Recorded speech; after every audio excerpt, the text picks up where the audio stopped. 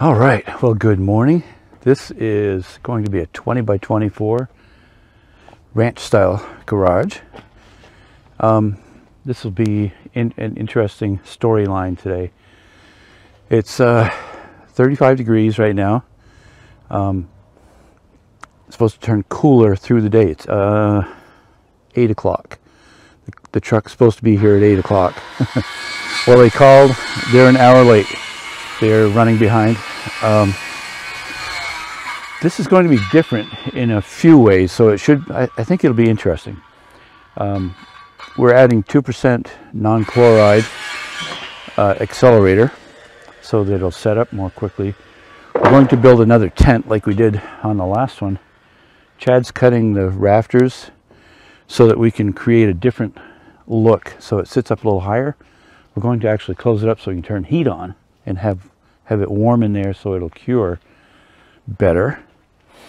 It's supposed to snow later today, so it's just a whole bunch of interesting things going to happen. Let's see how it goes. This tent won't be staked down to the ground. It'll be a little more free-flowing. The way we're making these legs so it sits up higher around the edges so that the trowel can get around there better.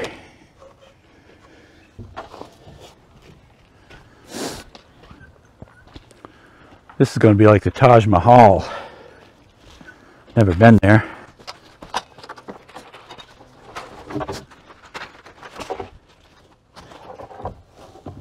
Boy, we've got plenty of width, don't we? That's nice. Well, let's stand this up, and then if you could stabilize it, just balance it, I think.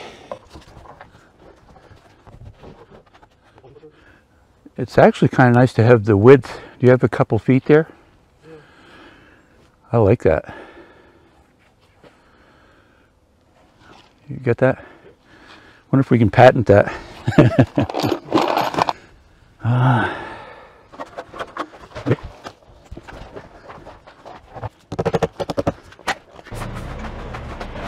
So they usually squirt some out and we'll see what the mix looks like.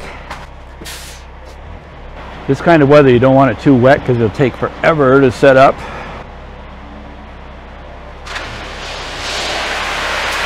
That looks good, huh?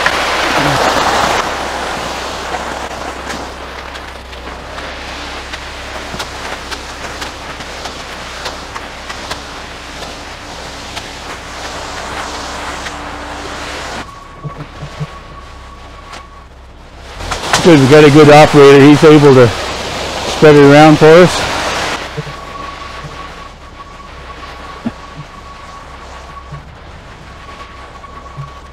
Near the end, you always wonder if you get enough concrete. We're high. There's a hump in the middle of that. Yeah, we're high out in the middle. Good. So we're short about 2 wheelbarrows full over in that corner, but we're high in the middle. So I'll run the screen and we'll kind of pull. We're high in the middle, so run the screen. We'll pull that back some.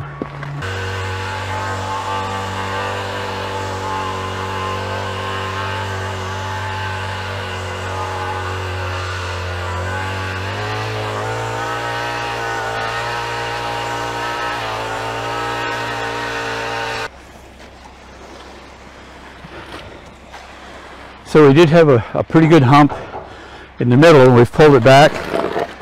But I think we'll be able to throw away at least a teacup full of concrete.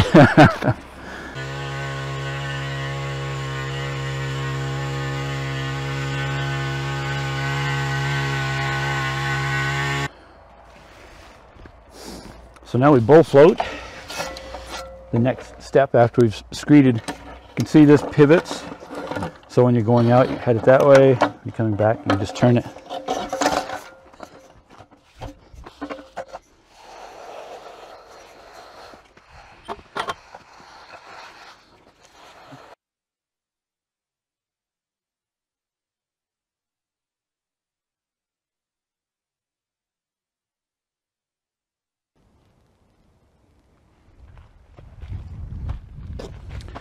So we're back the next day. We have this all stripped.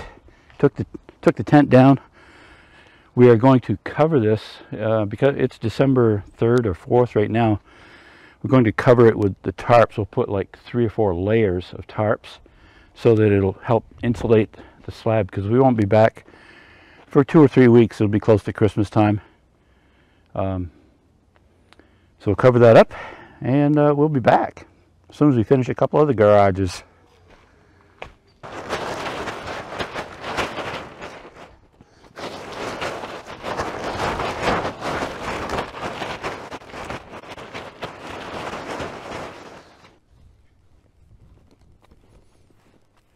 All right, it's a month later since when we poured the slab. We had it covered and it stayed really well covered. Didn't freeze at all, so it helped it to cure better. We are ready to put walls up on a 20-foot wide, 24-foot deep, 8-foot ceilings, 512 roof pitch. There'll be 1 car door, an entry door, couple of windows, and it's going to be just a fun multi-use little building.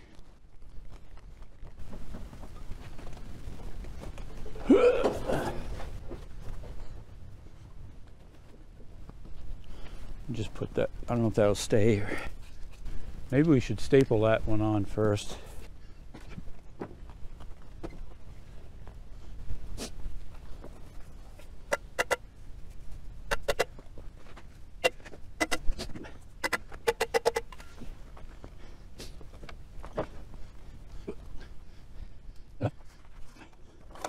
Ta-da!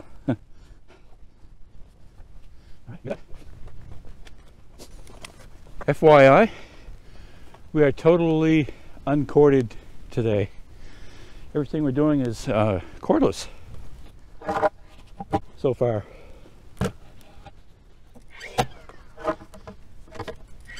And again, we just set these walls temporarily. We don't care too much yet about being perfectly plumb.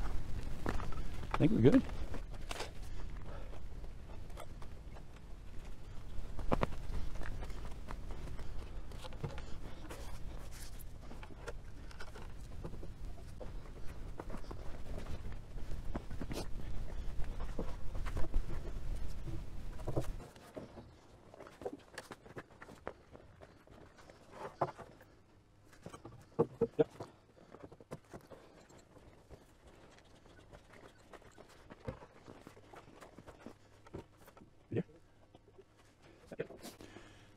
Can't wait for break. The homeowner made us some cookies.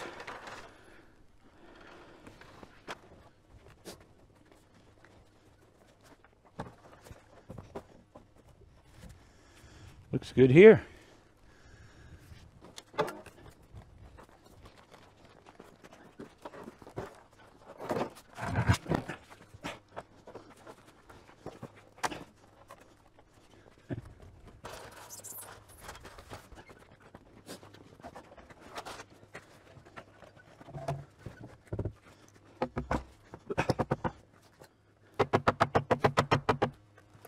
Nice fit. These folks have been super patient. Really appreciate it. Been quite a batch of weather that has held us up, and Christmas and New Year's.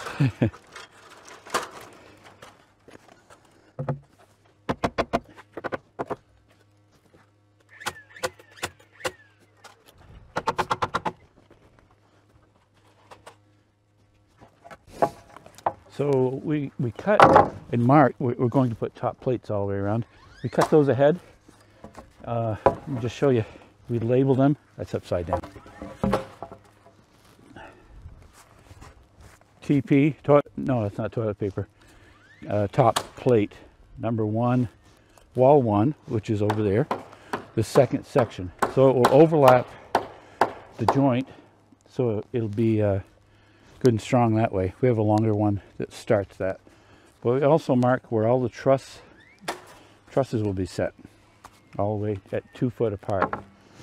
So it saves going up on a ladder to mark all of those.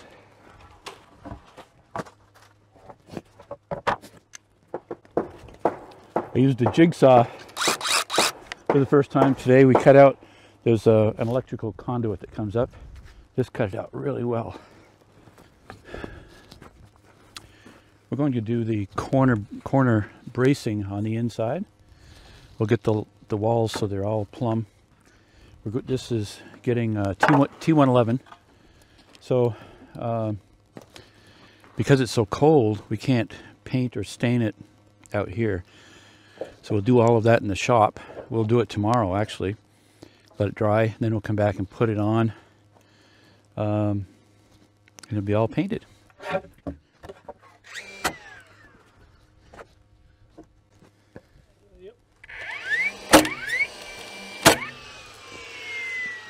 House wrap. Let's do that.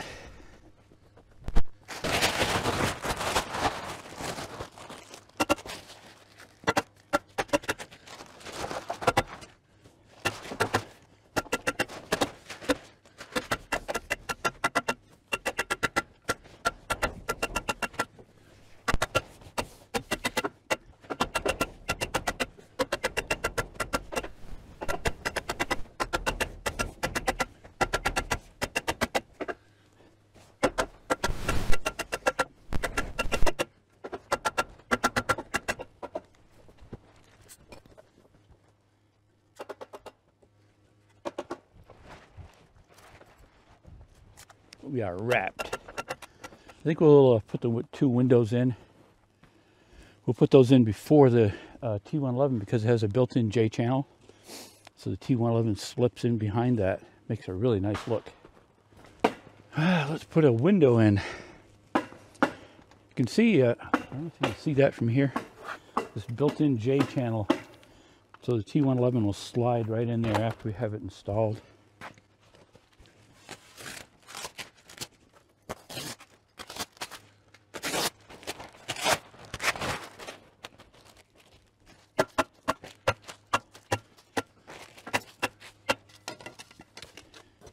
Hey Chad, could you help me? Yep.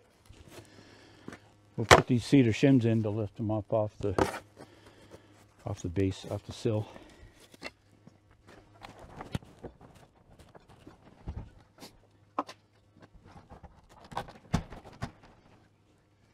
All right. So it is plumbed. Now all we have to do is nail it off.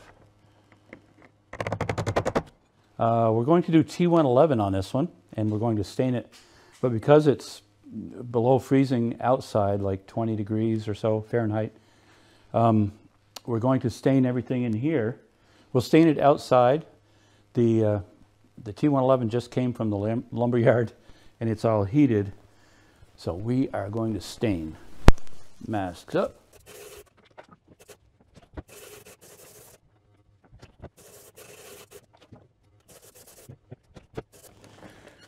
And now we're putting trusses up.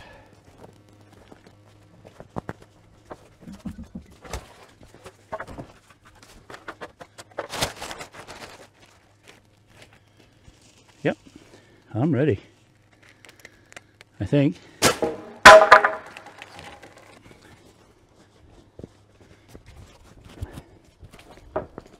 These are pretty light.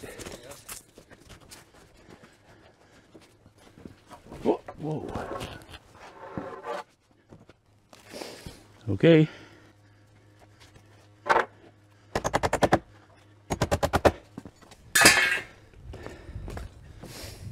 These are truss spacer brackets. They fit right over the top cord of the truss. Just tack that in with a roofing nail, and we pulled them off after.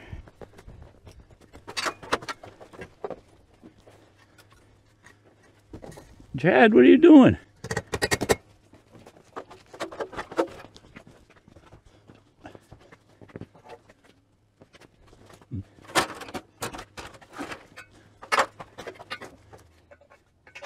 Okay.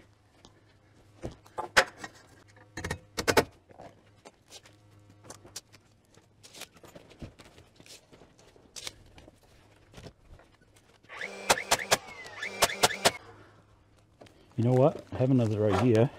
I could nail a bracket on here before we tip it up.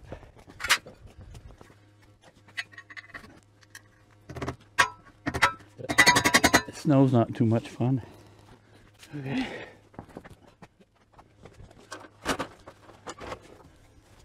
I'm going to shove it to you about 3 inches. Okay.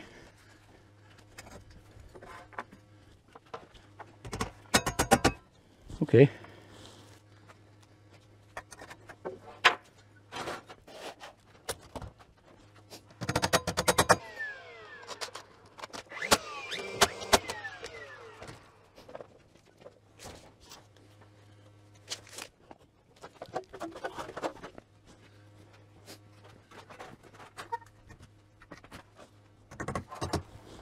Pushing it to the back and towards me.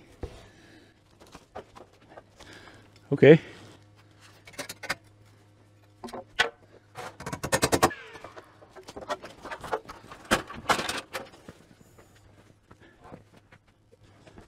Okay.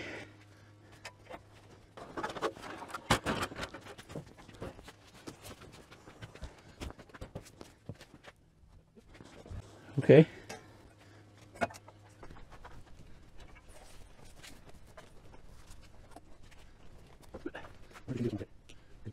Yeah.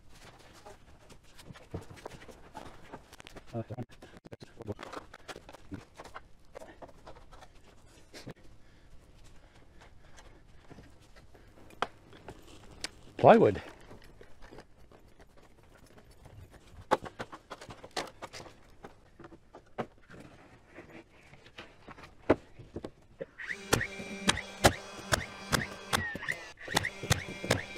Yep. We're giving that gun a pretty good workout today. I think it's still on the same battery.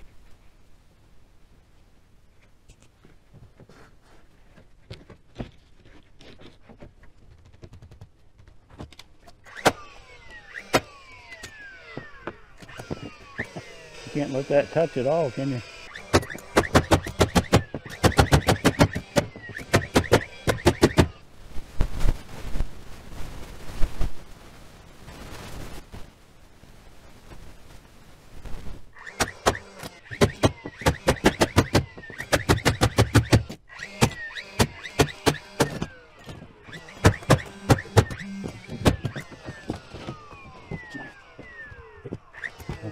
Push it up on that side.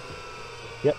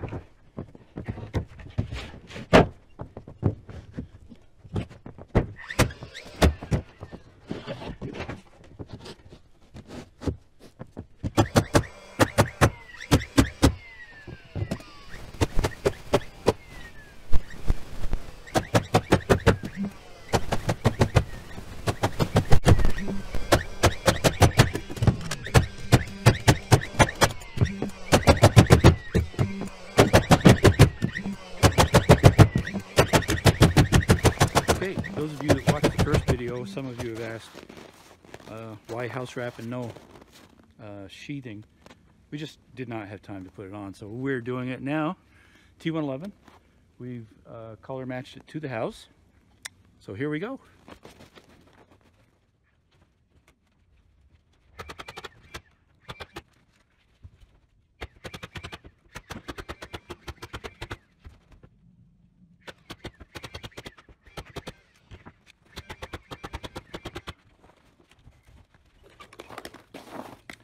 With the tongue and groove, those grooves are spaced 8 inches apart, so it's every other groove is a stud, so that makes it easy to find those.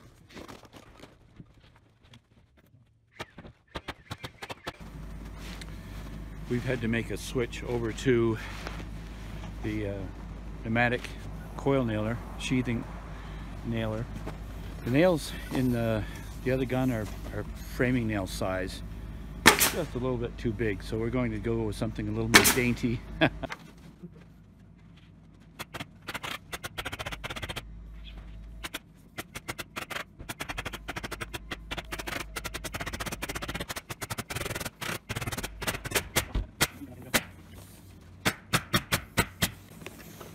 Because we're running the air compressor, and because it's only 12 or 13 degrees, we had to turn on a heater to the air compressor, so when it shoots, it's shooting steam out.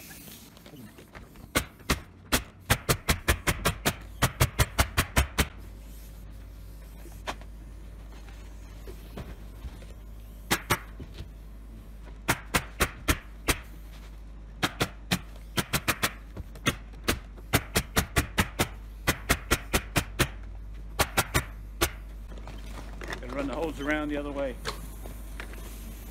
The one drawback to this type of nailing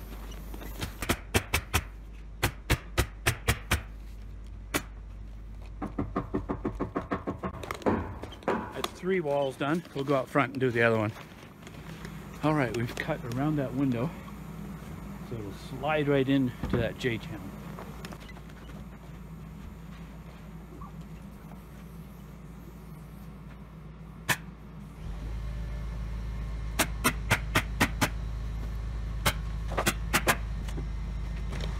Now we have to pull measurements on the other side.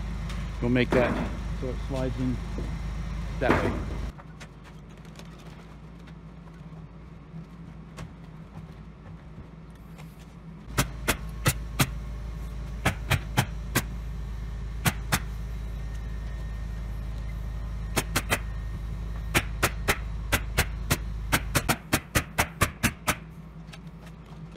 Okay, that's as far as we can go.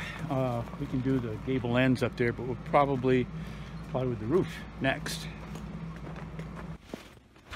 Since we've gone to all the effort of getting the air compressor out and the hoses and the gun, we'll just sheathe this side with the compressor, with the pneumatic.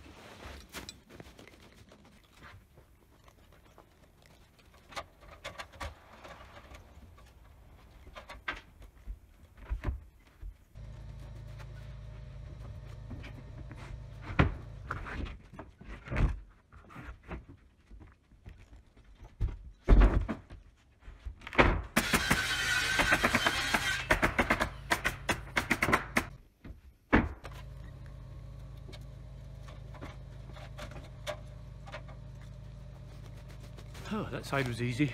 Now around to the other side.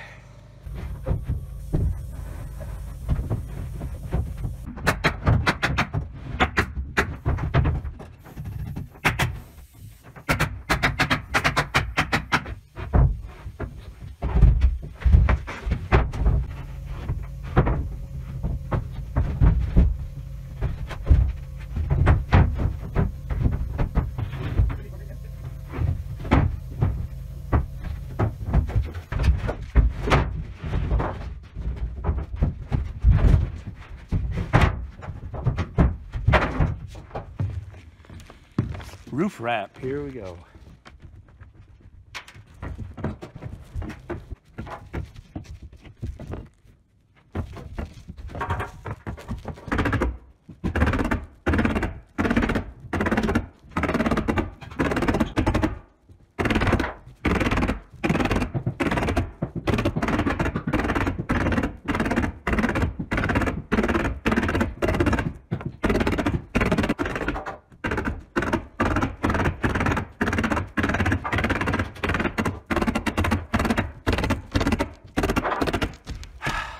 One side.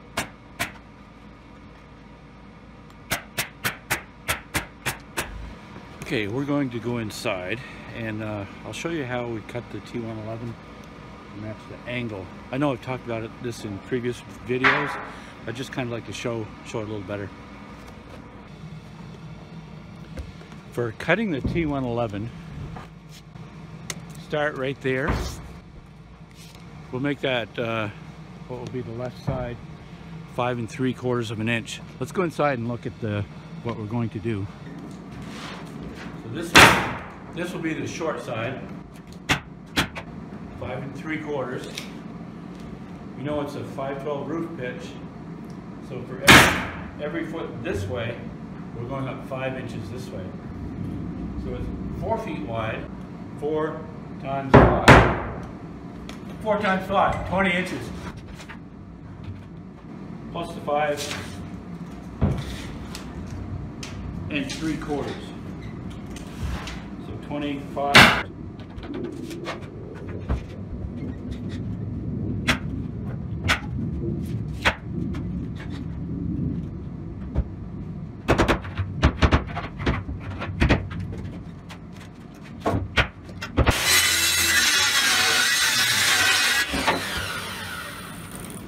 Let's go outside and look at that.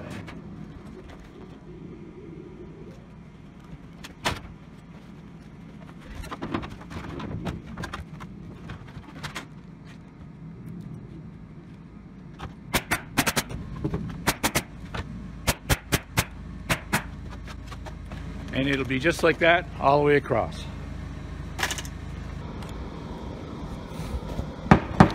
One thing I wanted to mention, we only take one cut out of a full sheet all the way across the front. Then we use the leftover sheets for the back, and it works out perfectly. So all you have is just a little bit of waste from the middle of the sheet.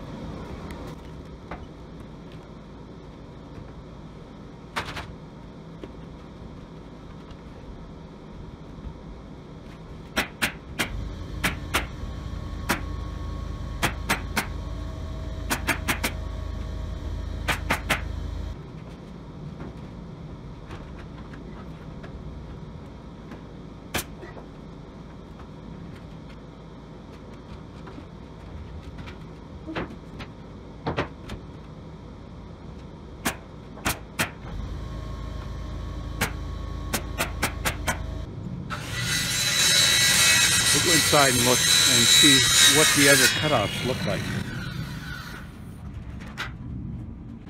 So there you can see it matches everything. We'll just start with the first measurement, which is going to be the same as the front, 5 3/4, 5.5, somewhere in there. And we can just do them right up through.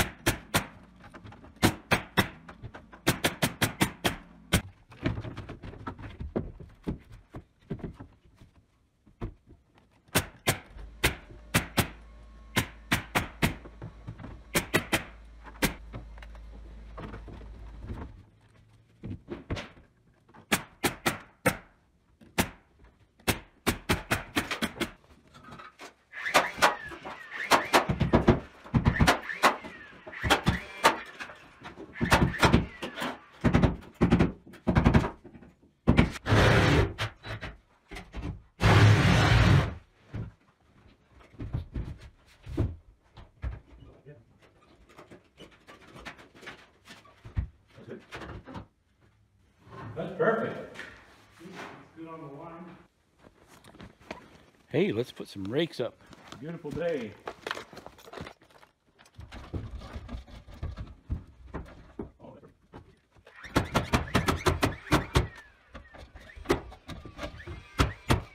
A lot of people ask about the rakes, if they're strong the way we built it.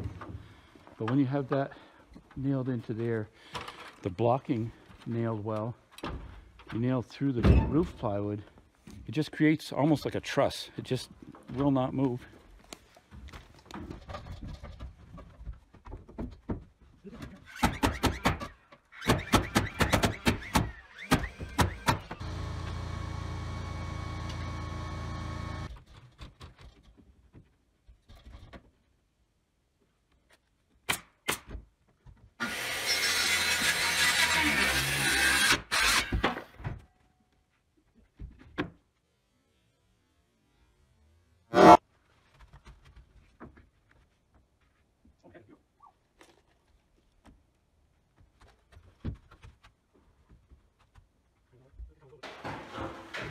Right up here, see that we put a 2x4 all the way down through. There's a mark 2 foot on center, so it spaces the trusses in the middle down at the bottom. And we also put angle bracing. Chad's doing that right now. What that does, the angle bracing takes all the movement out of the front and back wall so it doesn't wibble wobble. Yeah.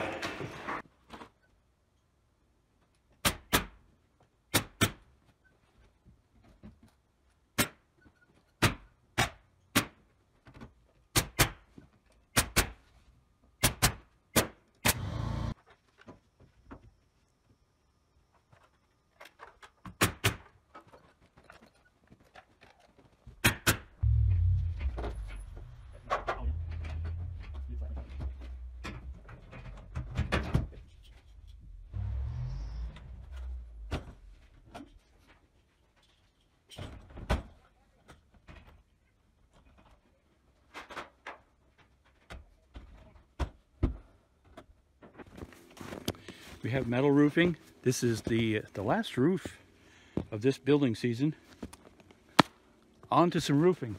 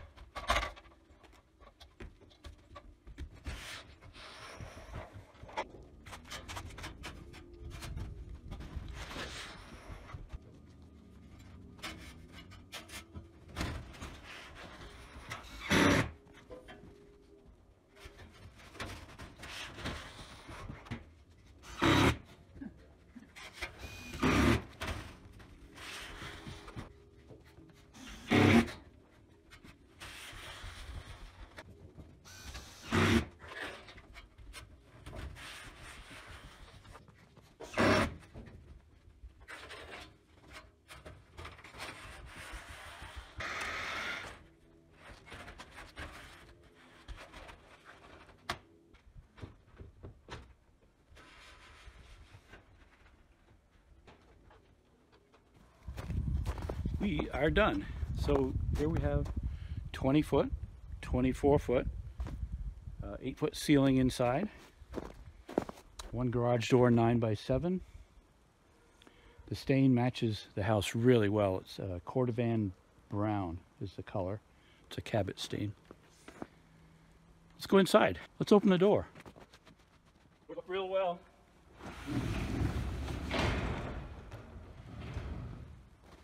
Real well.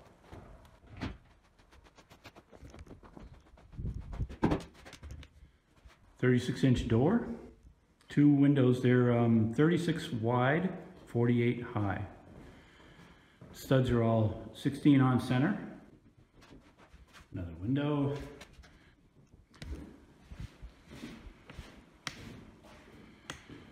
What that does is tie the walls in front and back so that they don't go. Very solid. Thanks for watching. Please subscribe, hit that like button, and make a comment if you'd like. Thanks.